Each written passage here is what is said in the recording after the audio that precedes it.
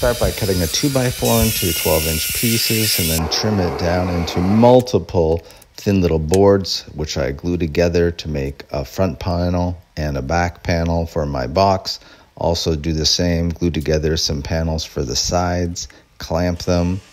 Then I tape a template to the front of one of the panels, drill some holes for the LED lights, expand them out further. Then I sand it down, give it a nice coat of paint, glue together my side pieces to make the frame for my scoreboard box, glue on the top, 3D print some letters, glue them on the front, touch it up, glue on the LED lights, install them all one by one, do the Arduino code, send it to the Arduino, do up all the wiring, attach it all together, 3D print a remote control, put my logo on it, and I've got a working scoreboard.